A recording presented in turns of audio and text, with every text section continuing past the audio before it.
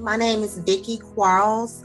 I lost my husband, Theodis Quarles, December the 18th, 2020 to COVID-19. Theodis Quarles was an amazing man. To know him was just to love him. I don't think he ever met a stranger.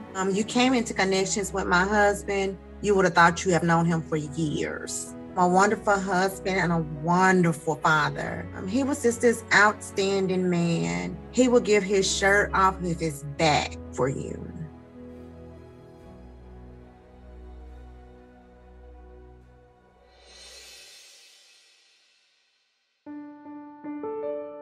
Theodis was very dedicated to his job. That was like his second family. He went way and beyond. It's never a day that he missed. If he missed work, it was detrimental. He worked at Direct Auto for 10 years as a sales territory manager. His leadership skills spoke for itself.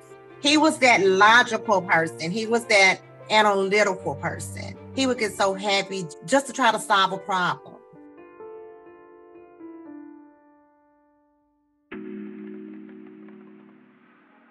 Theodis had a nickname for me. He named me Solely for soulmate. We met at the gas station, and it was crazy because my mom and dad actually met at the gas station when they were married. They were married over 40-something years. And I told him I wouldn't give him my number until I saw him again, thinking that, okay, I'm not going to see him again, so I'm not going to have to worry about giving him my number. I ran into him twice that day, later on that day. And at the light, I finally gave him my number. We ended up getting married. He was like this amazing husband.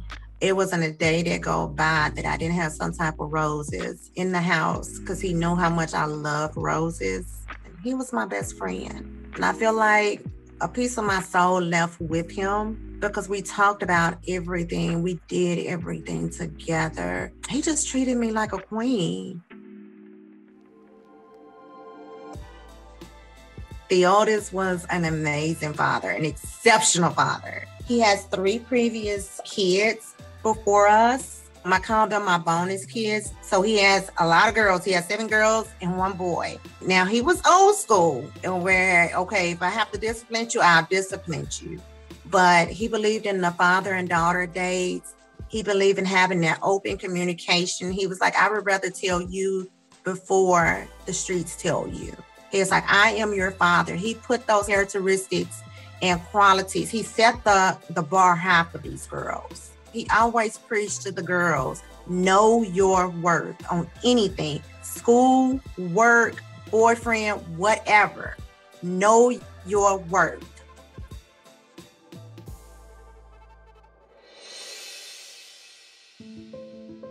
He came home December the 9th, and we noticed that he was really weak, and we just never seen him like that. We would always talk about COVID. And he would say, right now, no one needs to catch COVID because we was that family that did not go anywhere when the virus hit. And we had protection of the mask, we had the gloves, we had everything that the guidelines CDC said we did.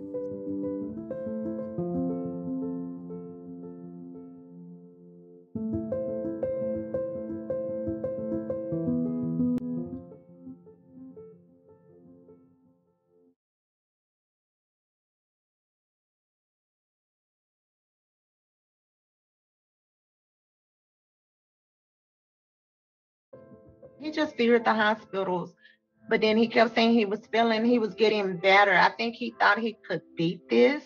It's just so crazy on how the virus had hit because he was doing so good. I mean, he was just like a normal everyday person, just up and about, talking, walking. Everything was everything was good until it just turned drastically.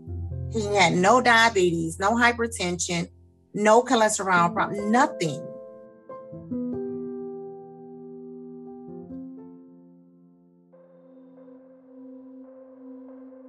I just can't believe this is like my new norm. I feel like I'm just existing at this point. My daughter's there. They're trying to understand why their dad turned into an angel.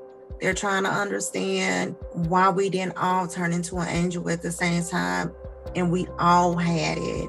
Their separation anxiety is through the roof. If I leave the house, they want to know what time I'm coming back, where I'm going, why do I have to go? They was like, Daddy went and he came back as an angel. Are you going to come back as an angel?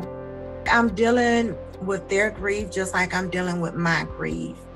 We cannot ever forget COVID because it has hit our home drastically. COVID is real. It's not a hoax.